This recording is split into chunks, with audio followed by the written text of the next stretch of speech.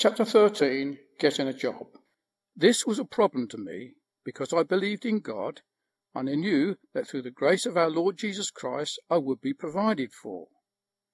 I had been sacked from Radio Rentals for stealing one of their customers' colour TV sets from the old people's home in Winslow.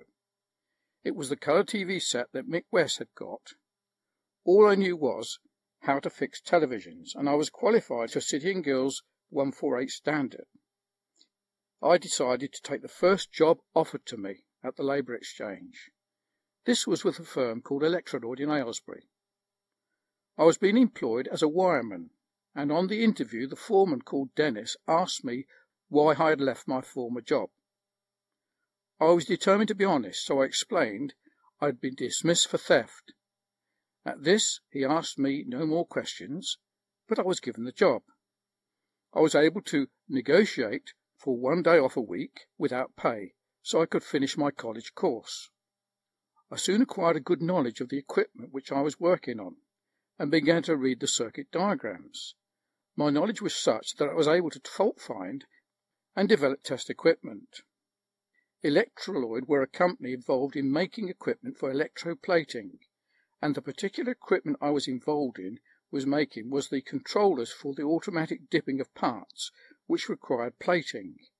A microprocessor would now normally be used in such a control unit. I was soon asked to go out on site and trace faults in installed equipment.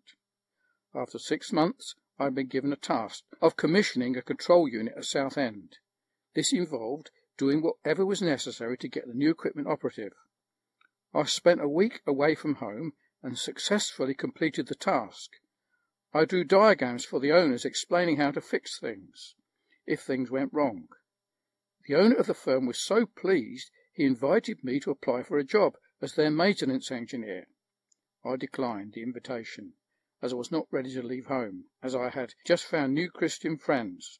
On reflection, I perhaps should have gone after this job, as I now realise Christians are all around, not just in Aylesbury. I began to get bored and impatient when I wasn't troubleshooting, which led me to act foolishly. I began to experiment with charging lead-acid car batteries, and noticed how the gas was emitted from the battery when charged at a high rate. During my tea break, I decided I wanted to collect this hydrogen gas in a very large plastic bag. The size of the bag would cover an overcoat or a suit of clothes. I then charged the battery at the rate of 40 ampere hours, and soon the bag was filled with hydrogen gas. I thought what would happen if I ignited this gas, so I decided on a way to do it.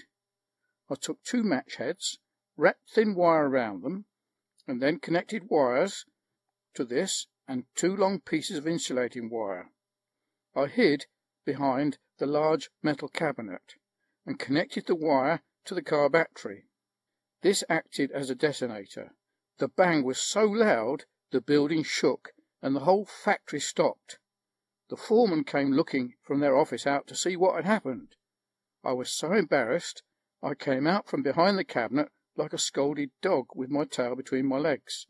The manager, Tom, asked what on earth had happened. Before he spoke, my conscience slew me. I felt a fool, and I dishonoured the Lord. I simply said the hydrogen from the car battery had ignited, but all was well. I told my work colleagues about it when they had returned from the break. I laughed about it then, but inwardly felt ashamed, as I felt I had let Jesus down because I had acted foolishly. Boredom, pride, self-seeking became a snare to me, and I soon began to joke and mess about at work, and I felt unclean.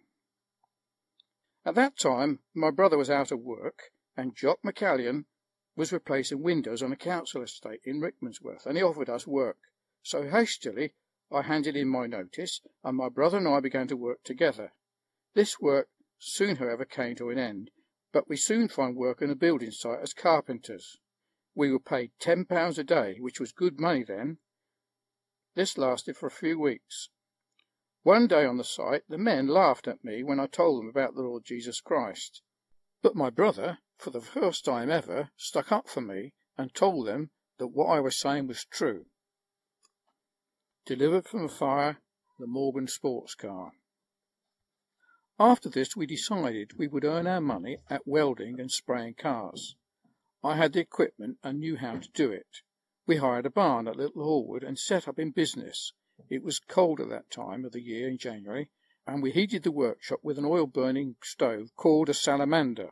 We were supposed to use heating oil or paraffin, but we used old engine oil to save money. This heater was called Sally, the oil-burning goose, because of the shape of its chimney. This was a dangerous heater, as I shall now relate, and I believe God delivered me from the catastrophe. One day I had in the workshop a Morgan sports car, which was in for respray. It was worth over £1,000 in 1972. I was working alone, preparing this car with the old Sally oil-burning goose merrily burning away, and it started to bubble and spit. This meant water was in the oil. Normally, when this happened, we would shut her down and relight her, but on this occasion she would not have it. She was so hot she erupted and oozed oil, gallons of oil, hot engine oil, over the floor. This went up in flames. The flames leapt up to the ceiling, burning the polythene ceiling stretched across the rafters. The fumes and the smoke and the heat were so terrific. I cannot describe the event and terror I found myself in. What would I do? What could I do? All alone in the middle of the field in a wooden barn, with a pool of leaping flames just about to burn down the barn, and the Morgan car inside. My soul immediately motioned to seek directions and help from God. I'd done all I could. Now I prayed aloud and unto God for his intervention.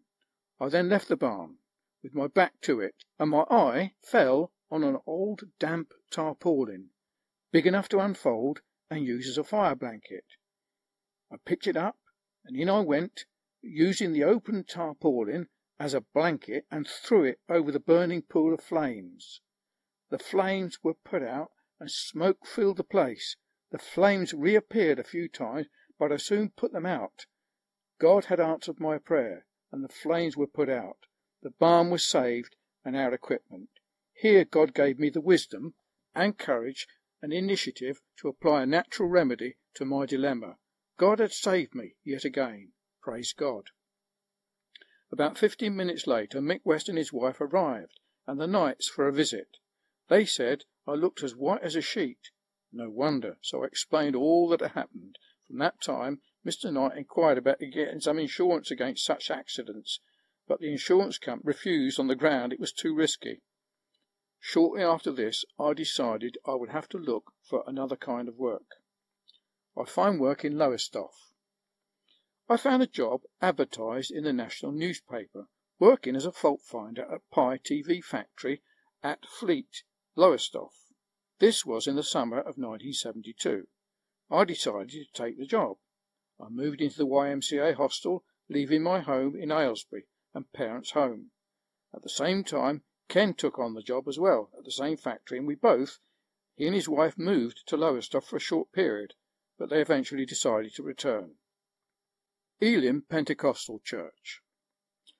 I felt very lonely, but soon got involved in the Elim Pentecostal Church in the town, and visited the local Christian bookshop and ordered a book called The Sovereignty of God by Arthur Pink.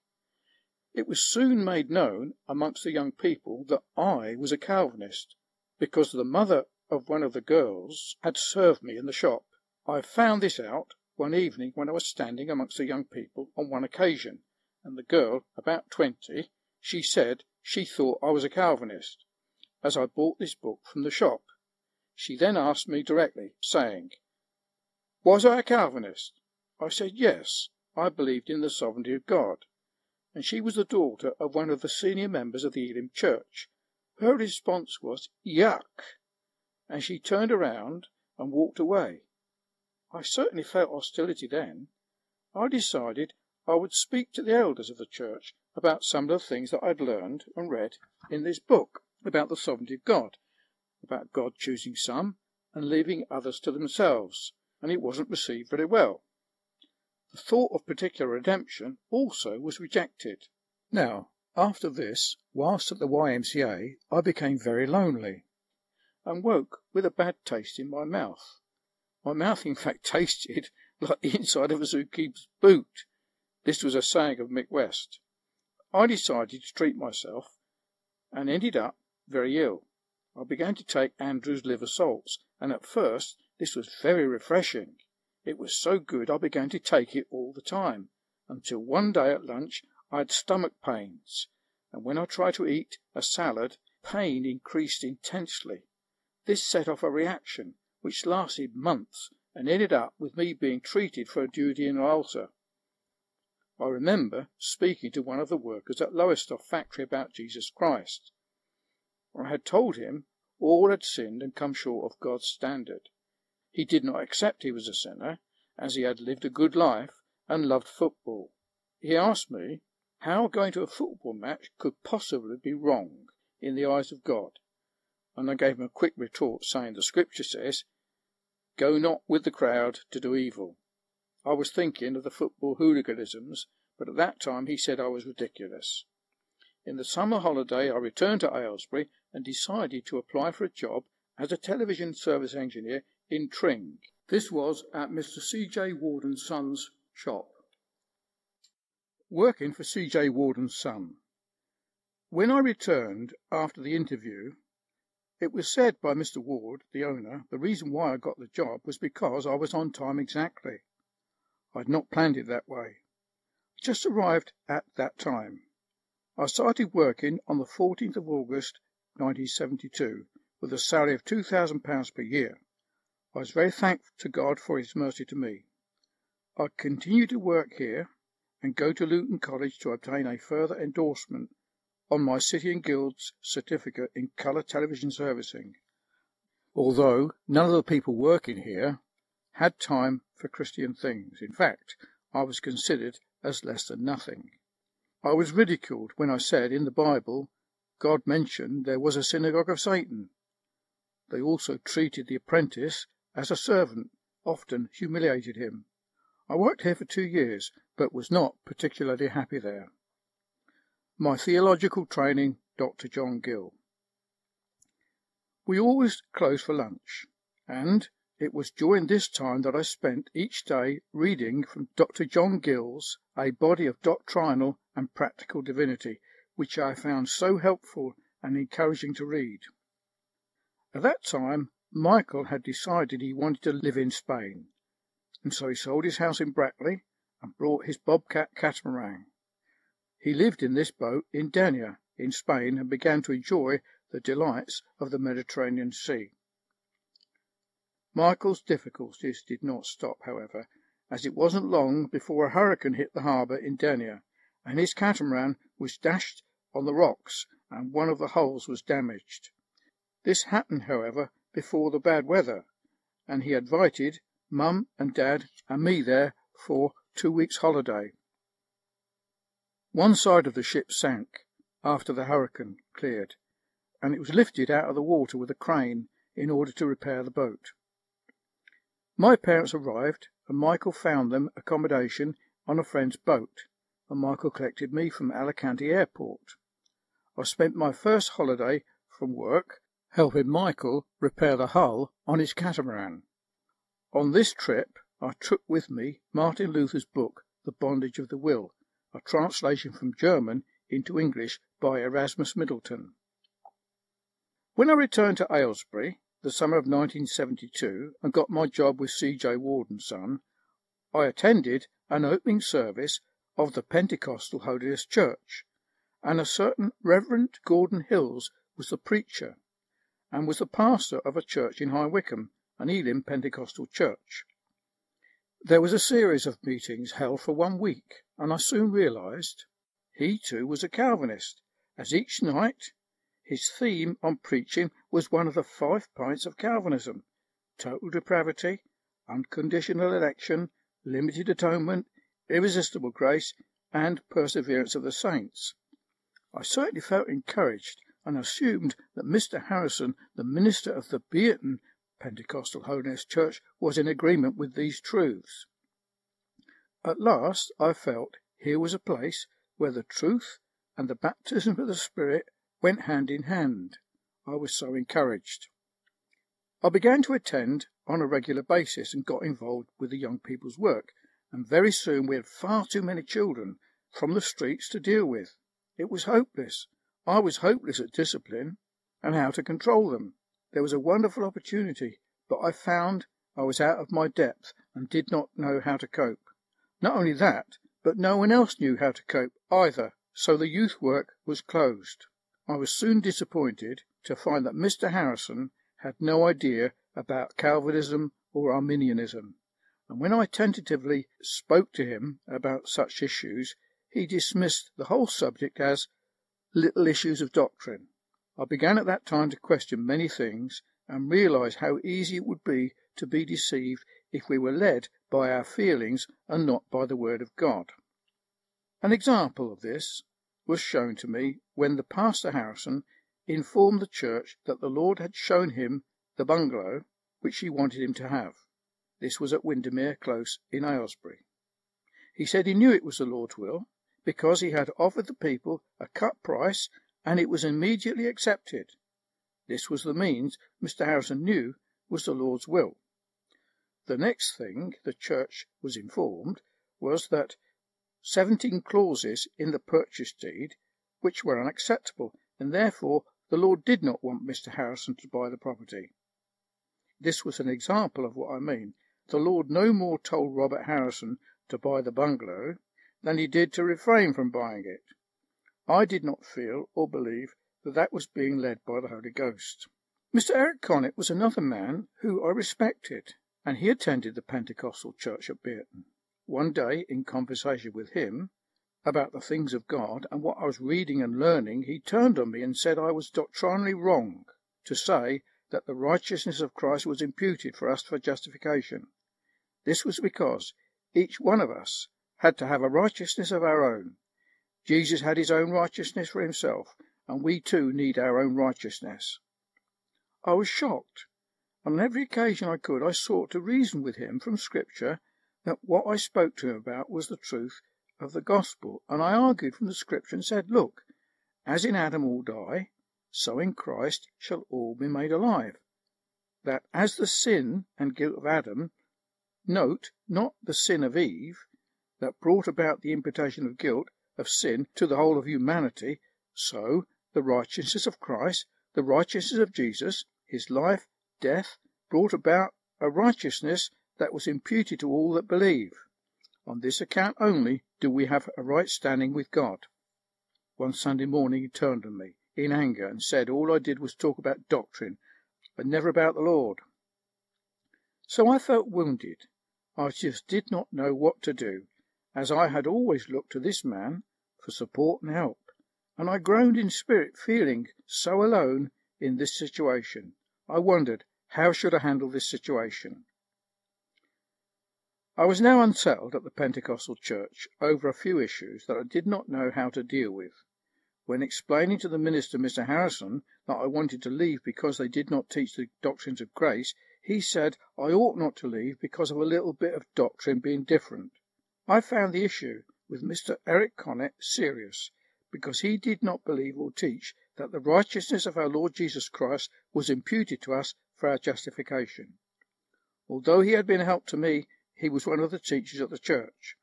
Mr. Harrison said he believed in the total depravity of man, not that he used those terms.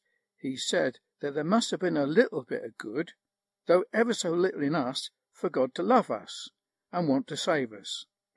I knew that God set his love upon us, and we had need of mercy, and there was no good thing in us to recommend us to God. I also found the issue of being led by feelings rather than the word of God very awkward. During this time I continued working for Mr. C.J. Ward & Son until I was made redundant during the period of the 3-day week in 1974. This letter came to me on the 8th of February 1974. I was home at the time of receiving this letter, and its date was significant to me. I realized I was now unemployed. When I looked at the date, I took courage, which helped fight the haunting fears of not being able to get a job again because of my past criminal record. The judge Colonel Tetley at the Aylesbury Magistrate Court had given me a conditional discharge lasting for 3 years. This was on the 9th of February 1971. In other words, my 3 years was up. 3 years to the day. Here's my redundancy letter. It is with deep distress, due to this present-day economic position, I greatly regret that we have to terminate your employment, as from today week. Rest assured that this has no adverse reflection on your work, or your present unfortunate illness, and will be more than pleased to give you any reference which may be of help to you. Should the economic position improve, I would be pleased to consider an application from you should you wish to make at any time, and always be pleased to see you and help you in any way possible. Yours sincerely, C.J. Ward. Please find enclosed your national insurance card, and here is the reference number. My reference. Mr. David Clark has been in our employ since August 1972, and has always proved himself to be industrious, courteous, and efficient, and a reliable worker, whom we have been pleased to have on our staff. Since being with us, he has taken advantage of Day College to obtain a City and Guilds endorsement, to add to his previous knowledge and certificates. We could thoroughly recommend him for any similar position, and wish him well in such.